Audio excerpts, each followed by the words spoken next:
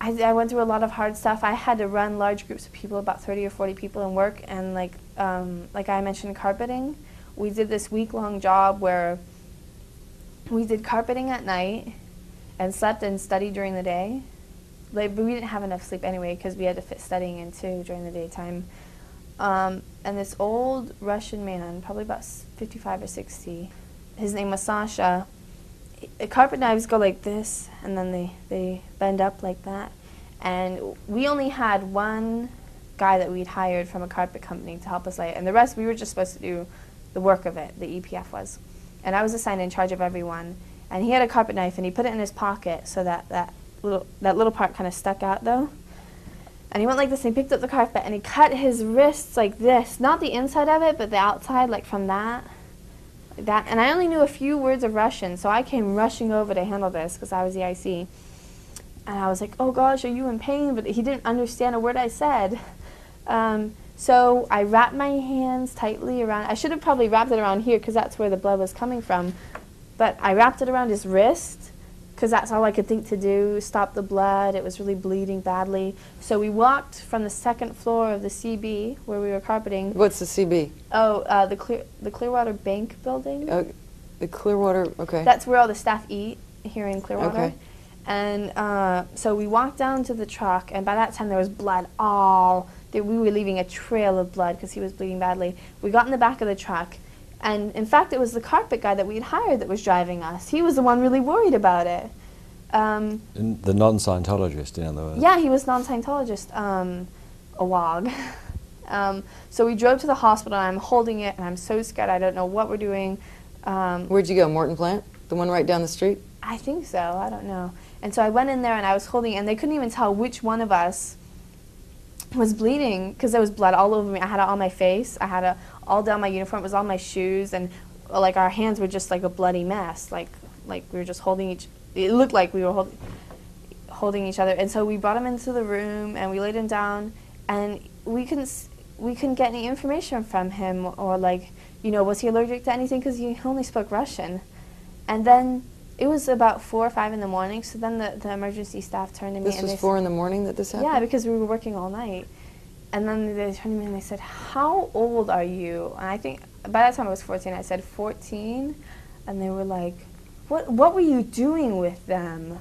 They're like, why were you there? They were totally questioning me. And I said, you know what, I just happened to be there. I was just kind of, I'm friends with one of them, so I was just sort of standing by and helping out. In fact, I was running the whole team. But I was like, oh, and they didn't really believe me, though. So, and then finally someone said, you know what, he's Church of Scientology. And then they were like, oh. There was like a murmur sort of thing through the room. They were like, oh.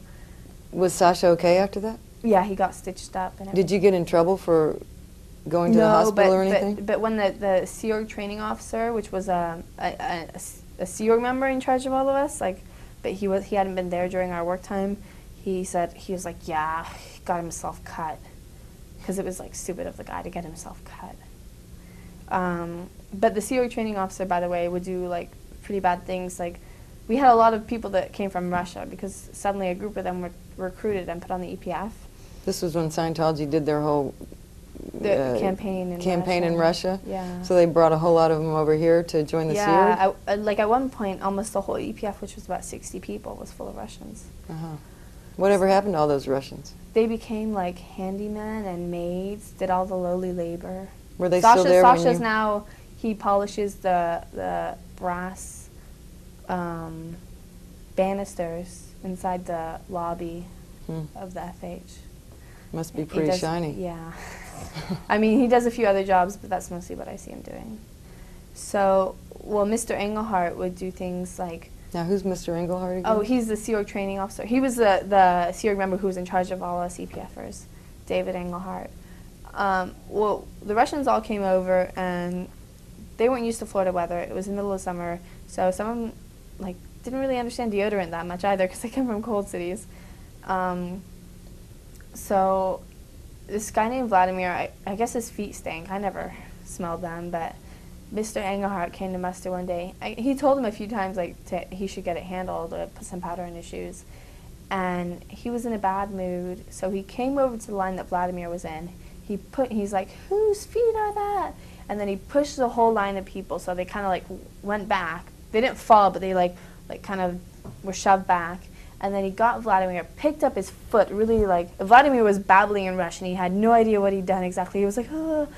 And Mr. Engelhardt, like, picked up his foot. So Vladimir fell on his back, like, just suddenly, whew.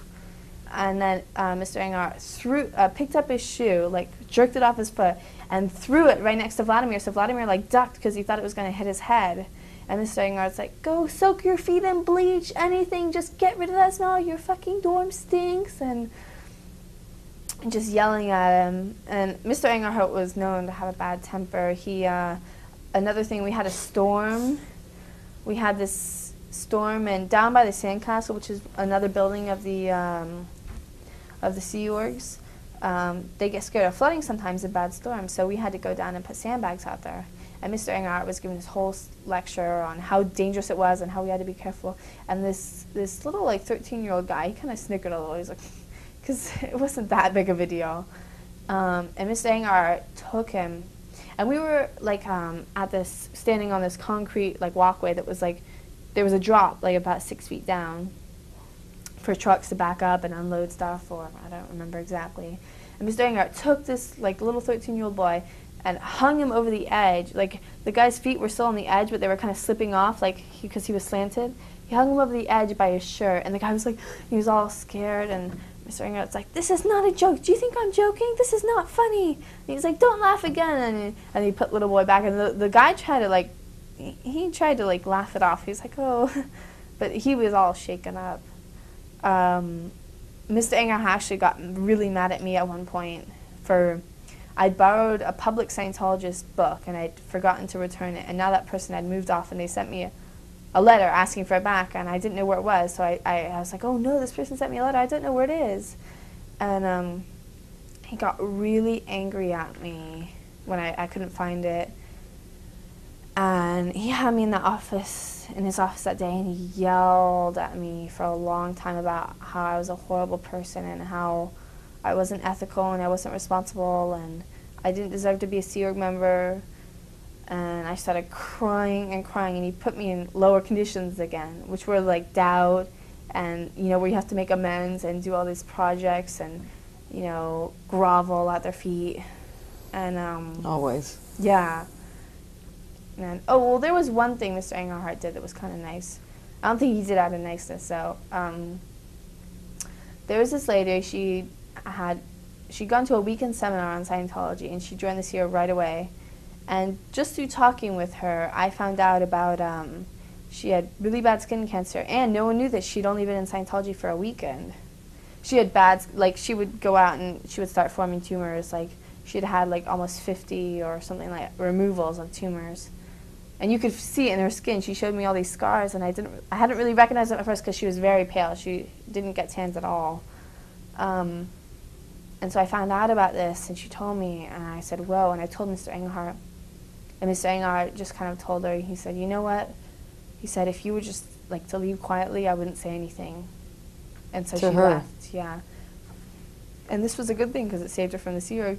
But I think he was just doing that because, like my dad mentioned about my cut knee, the org doesn't like to pay for medical bills. It costs way too much to deal with it. Mm. Yeah. Oh, on the EPF, at one point I slept in like a broom closet sort of thing, like our cleaning closet. Why? Because I'd come back from a visit with my dad, and they didn't have room for me. The rooms would be really crowded. And, oh, the rooms were so crowded. We would have, like, between 12 and 18 people in one apartment with a bathroom for all of us, and we'd have to take, like, 1-minute showers, like, really quickly. And this was EPF? Mm-hmm. We did also in the cadetic at one point, too. But it was, you know, we had a bit more time there. Was this all girls, isn't it? Yeah, it was all girls. So we would have to take showers really quickly, and the dorm captains were taught that they had to be very strict and would write knowledge reports, like little reports on out ethics, things we had done in the room, like stayed up late, ate food in the dorm, stuff like that. My friend Cece Fraser stayed in longer than a minute, and the dorm captain was yelling at her to get out. And Cece had left the door unlocked like she was supposed to. Who's the dorm captain? Anne something. She was Russian, so I don't know. So Anne rushed into the bathroom, and like tore open the shower curtain and ordered Cece to get out. And Cece's same age as me, like 14 or something, and Anne's 25, 26. And Cece's sitting there naked, and she's like, get out, get out. And she was all, and Anne's like, no, you get out now, you get out now. And so anyway, stuff like that would happen. Oh, God.